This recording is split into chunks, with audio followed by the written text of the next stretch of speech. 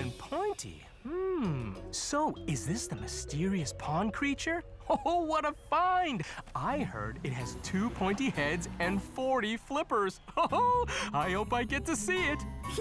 I'm not sure about that, but us kids are investigating to find out what it is.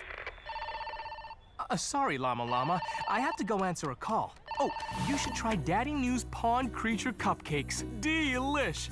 By the way, this might be helpful to compare with the photo. Wait, cupcakes? Hey, this umbrella's blue and pointy. Thanks, Officer Flamingo.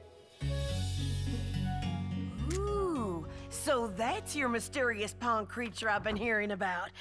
I haven't seen it, and I don't have any books about it, but it's definitely blue and pointy. Actually, someone left behind these blue boots last week.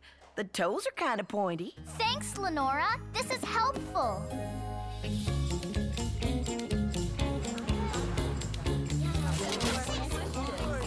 Nelly, honey, help yourself to a Pond Creature Cupcake. They're selling like hotcakes. I mean, like cupcakes. Yum!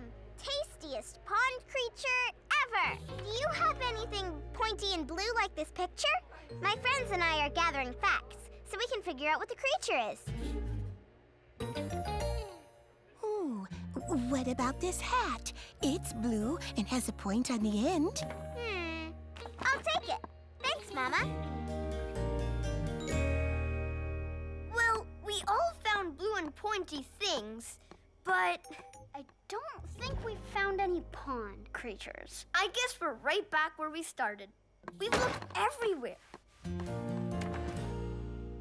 Is that an old picture of Grandpa? It is. Grandpa used to fish in that boat all the time when I was a little girl. Really? Mama, can you take us back to the pond to test our fact? Hey!